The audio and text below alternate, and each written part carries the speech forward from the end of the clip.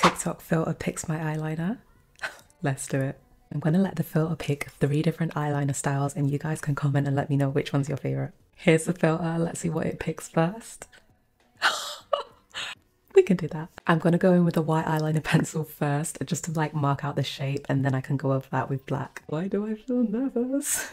So it has a little kind of line here and it kind of comes under my brow and goes like that and around and joins up to the top of my lash line. I think I got the shape right. I'm just trying to clean up any mistakes that I made with the cotton earbud. Time for the black liner, so I'm using some water activated face paints. Following along the white lines I already drew out, filling it in black. It's like I'm drawing snakes and ladders on my face. Finished all the black lines, now I'm just adding some of that burgundy eyeshadow. Lashes are on and the look is complete. Now let's do the second eyeliner. Hey, come on, come on, come on. Okay. This one seems way easier, so I just have to do a line here. Oh, okay. And then that line needs to go up here. Ooh.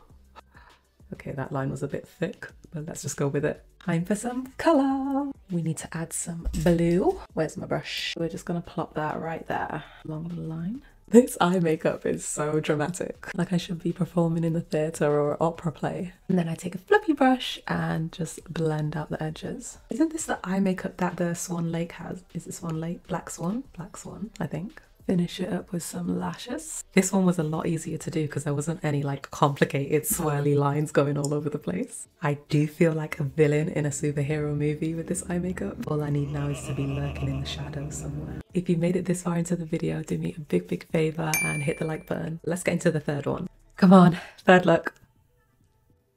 Oh, interesting. Start off with some burgundy on my eyelid first. Tap it, tap it, tap it, tap it, tap it, tap it. Taking my time doing this inner corner. Join it up along my lower lash line. Oh, I'm scared.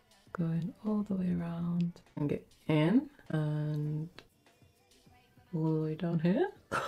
Lashes are on and the third look is done. I feel like the filter actually picked some good ones. What do you guys think? Comment and let me know which one was your favourite. I think for me it's definitely number 1. Thanks for watching.